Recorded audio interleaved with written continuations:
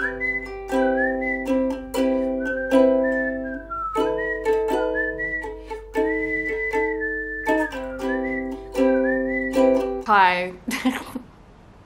So, I never thought this would be a video I'm making, which sounds stupid as shit, but it is. So, I just want to preface this entire video by saying, like, a lot of what I'm gonna say is jokey joke, and then, like, there will be some serious do's and don'ts in here. But essentially, if you've clicked on this video, then I assume that you've read the title and it is about dating do's and don'ts. More so about dating apps, but also it's funny because I only have experience with one dating app and I will never have experiences with any other dating apps. That makes it sound like it was a bad experience. It wasn't. I've just met enough people. That sounds so bad. Anyways, so context, backstory. I left a long-term relationship in February, and my best friend, like a month later, was like, download Bumble, like, as a joke. Like, we'll just see who's on it. Like, we'll just see if, like as a jokey joke, we'll just see, like, who's on it. And I was like, okay, as a joke, like, let's just download it and, like, be bitches and judge people.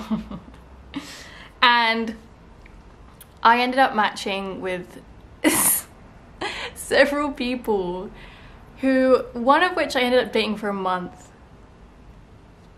And we stopped seeing each other because absolutely, like, made sense because we didn't have a lot in common. But we're talking... Leave me out of this. Don't judge me. What are you judging me for? Anyways, then I met two other people who I am currently seeing. They know about each other. They know what's going on. Don't worry, I'm not a whore. I am a bit of a whore, but I'm not a dickish whore. Like, they all know I'm being a bit of a whore, and they're all okay with it. And I would like to preface that any man speaking to me wants to be in a relationship with me, and I'm seriously, like, the only reason I'm, like, dating is dating. Is because I ended up liking these people. Like, I didn't want to date. I didn't want to be dating. But I ended up meeting people that I liked, that I know if I met them day to day, I would have had a crush on them. And considering, I know people are gonna be like, a month only after your long-term, 3 years long relationship, that's like so quick. Yeah, it is quick. You know why? Because I mourned that relationship throughout the entire relationship. Throughout the entire thing, I mourned it. So when it actually ended, when I finally walked away, I was just like, oh, cool. Because it was like, I mourned you, I grieved you. I don't need to do that again. I don't feel the need. I'm not sad, I'm relieved. So that's why it was so quick. I'm dating two people at the moment. They are aware that I'm seeing them both. There are other men speaking to me, but I don't,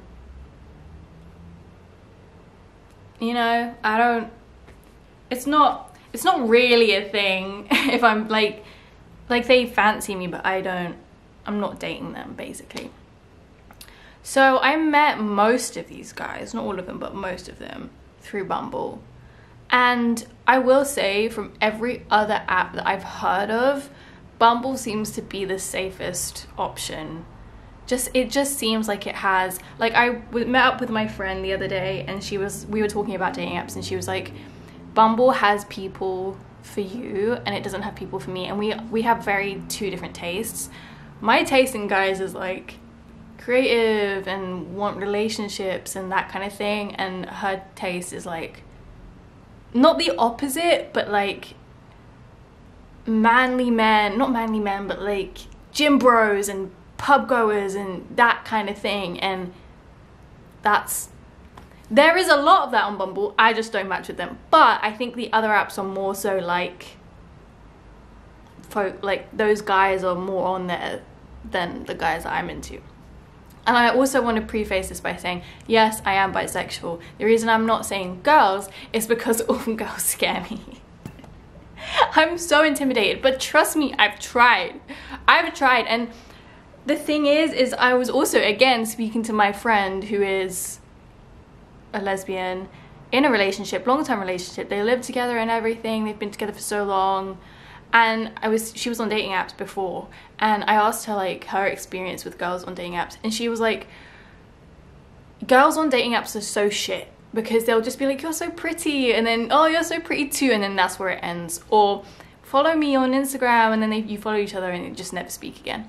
And it's, or like they're just really dry texters or something. And I've had my fair share of male dry texters, don't get me twisted, don't get it wrong, but like, where is my food? I have tried to be with women in a way, but I will say, if you download Bumble, I'm gonna sound like a judgmental prat, but hear me out. Most of the girls on there that I have come across are very much so Dan and Phil Tumblr 2012 era, okay? Like Snapchat filter with queer flag in the background, and I can't do it. I recoil. It's not you as a person, but it reminds me of when I was 12. So I physically can't do it. The odd few that have been normal have come underneath the other categories of dry texters. Some of them are proper weird that I've come across, just like oddballs, just weird people. But most of them are just, hey, you're so pretty, and then it's like, you're so pretty, and then the conversation just dies there because you don't know where to go from there. Might be shit on my end because I'm not used to dating girls. I've been with women, I've dated girls. My first kiss was with a girl. My first kiss ever was with a girl. But anyways, I know I don't need to explain my sexuality or like explain myself, but I just wanted to give, because I know that queer people will follow me, and I wanted them to see like my experience with queer matches on dating apps as well, and dating in general. But unfortunately this is going to be very heterosexual until the end now, so that's that. But so yeah, let's just get into the do's and the don'ts, mostly on apps, because I feel like there aren't a lot of don'ts on first dates. I might be wrong, but all the first dates I've had have been really cute. So I don't know. Do know what you want before going into it. I quite literally put on my Bumble profile, this is a joke, and then also put, but at the same time, I put relationship, that I'm looking for a relationship. Because as much as it's a joke, I don't want to just sleep around, and I don't want to just date and have something casual. That's not who I am. So although I'm saying this is a joke, I'm taking it lightheartedly, me as a human being, I want a relationship in life. So that's what I put. So know what you want going into it. And stick to it. Listen to me. I'm gonna have a rant at you right now, because many a times have I swiped right on someone thinking they're cute and not even paid attention to something casual, pubs, gym, ugh. You suck and you're boring and we don't have anything in common and we don't even want the same things, or like Christian, or like don't want kids. Like, why? Don't swipe right on people like that. I just end up airing all of them because I'm like, oh, don't know why I did that. Like, okay, you're cute, but that's it. What's the point? So stick to what you want. Stick to what you want. Don't go any lower in life in general just because someone's fit. Doesn't make sense. Now this one is kind of funny. I'll explain. I don't know whether this is a do or don't. I'm probably gonna say don't.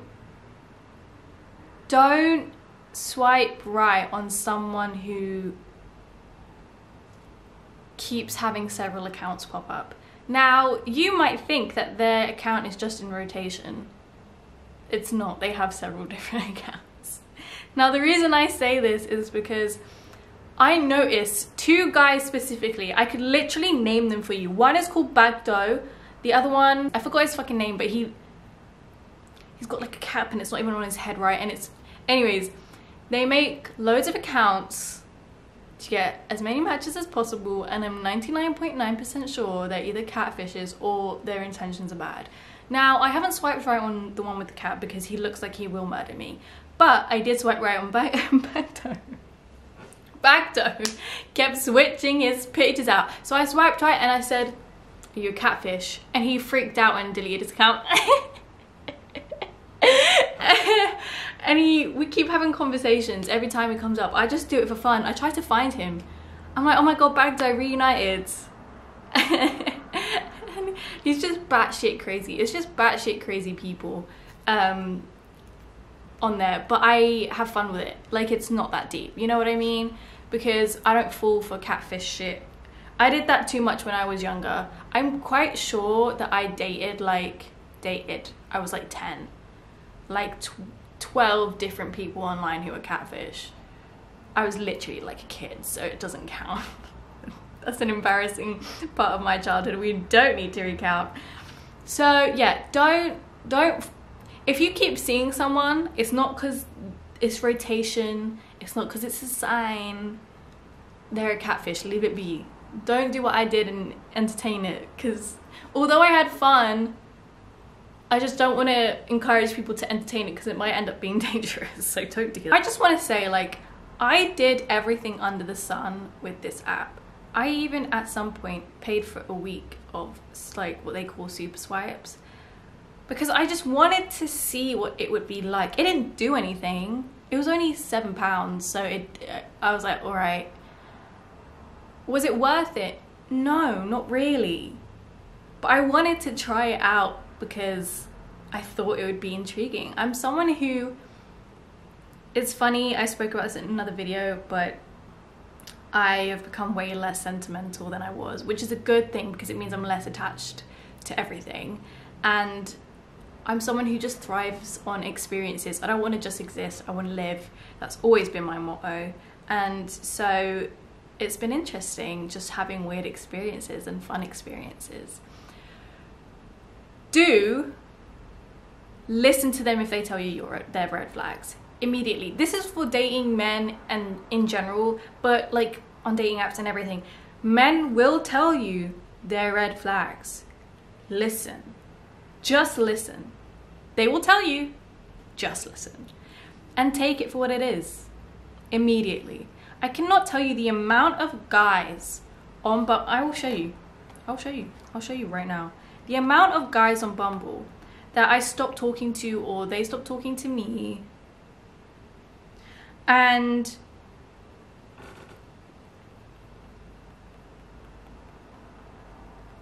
come on. Oh, that's the end. See, deleted account. I didn't reply to, or they didn't reply to me because the convo was so boring, and they don't unmatch you because they want you there. They just want you there. They want you there as an option. And it's like, if any of you text me, I'm gonna flip my shit. Don't give out your social media to anyone you are not severely interested in or can't be friends with. There are several guys I gave my Instagram to who I thought I could be friends with this person even if this goes nowhere. And that was true for some. And for others, it really fucking wasn't, and they're just creeps. So don't just give out your social media, because one, it's gonna be fucking weird. No, it depends. Okay, like one, if they're a creep, they're just gonna not stop being a creep. So you're gonna have to deal with that harassment every day, right?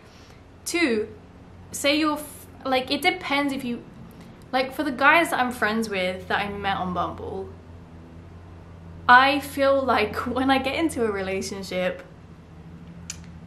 it might be awkward on their end to see me in a relationship knowing that we met on a dating app. And that's me being an empath, like considering their feelings. And it's not a big deal, but if that is something that's gonna bother you, then don't give out your social media. Some people put it in their fucking profile. I would never do that. Although I do love when other people do, because it means I can stalk them and see if they're really what I'm into. But it's not for me. Don't come here and harass me, babes. stay where you are. I wouldn't touch you with a 10-foot pole after speaking to you. Do state, when you start speaking to someone and you like someone, do state everything that you need to state. It's kind of similar to the first thing that I said of like, it is similar to what I said of like, the first one of like sticking to your standards.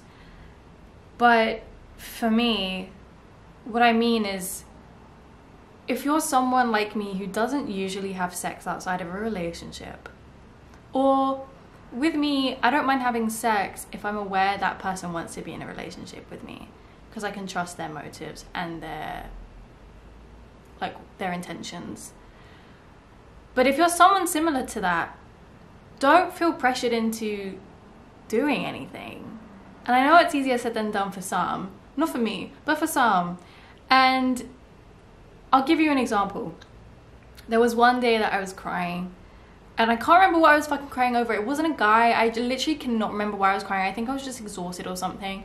And so I went on Bumble because this was like right at the beginning, because I had several guys I was talking to on there. I was like, I just need a distraction right now, which sounds dickish, but they do the exact same thing, so it's fine. And I just was speaking to a bunch of guys, and one of the guys gave me his Instagram. So I went onto his Instagram. I was like, okay, cool. Messaged him.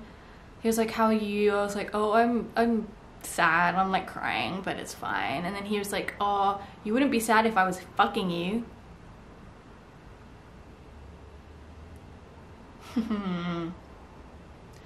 When I tell you I screenshot everything. I remember his name was Sam, and he also looked like a blockhead.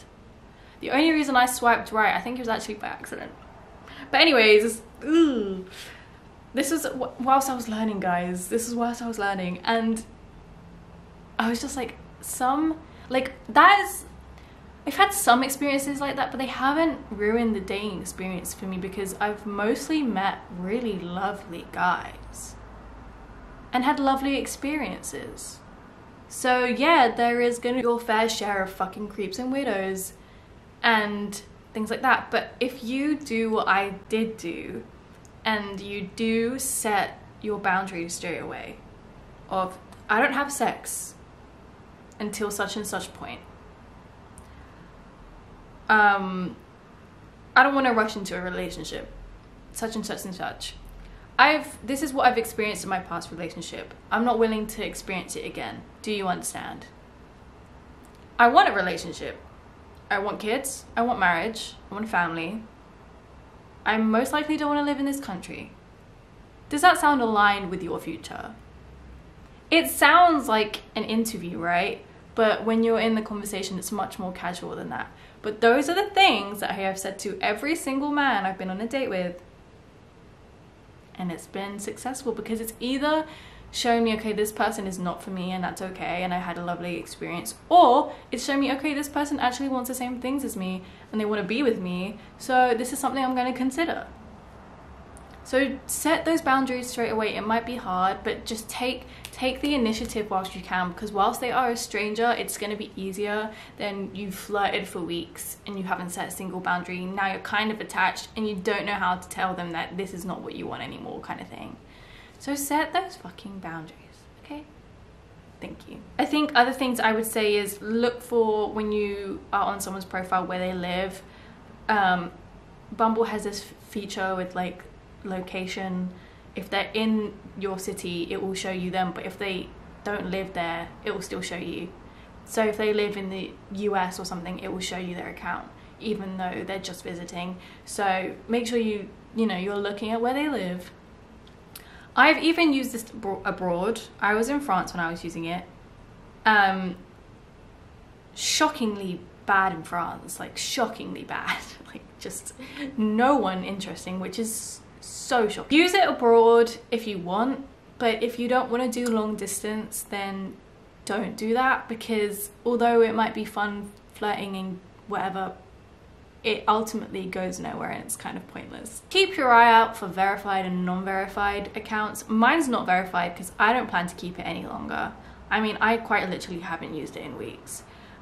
Like I said, I'm dating 2 people and I'm not interested in being in the dating scene, so I don't use it anymore. But So mine's not verified, but what I have noticed is like if someone's account is verified, you feel a bit more relaxed just talking to them. And I think some non-verified accounts are like scary. It depends. It really, really depends. If there is, this is one thing that I think I'm definitely going to end it on. If there is one singular thing that bothers you about someone, it's most likely not going to work. And it's so important to listen to your body and your mind and brain and heart and all of it at the same time, and just cut it off ASAP. Now the reason I say this is because if I see a picture of someone, I'm like, they're kind of cute, but this one thing bothers me, or like in their interest, and it's like, ugh, just like don't even pursue it. If you're already like at the beginning, what's the fucking point? And I know you're gonna say, oh, but I haven't gotten to know them. Like that's just, you know, initial judgment. And it's like, yeah, but that's important too. All the guys I am dating, I had really good initial first impressions with, not just with their profile, but like first conversations. And that was really important to all of our connections, and like literally key to our relationships essentially. So please be careful when you're dating. I think these are things I wanted to cover, things that weren't usually covered, a bit more specific. You know your personal do's and don'ts. These are just my general do's and don'ts. Have fun if that's what you're wanting to do. Yeah, just be picky. You're allowed to be picky. You're choosing who to live a future with, most likely, so be as picky as you fucking want. You deserve to be picky, and men are gonna be picky with you. Not as picky as you will be with them, though, I will say that. So thank you for joining me. I love you guys, and I will see you in my next video.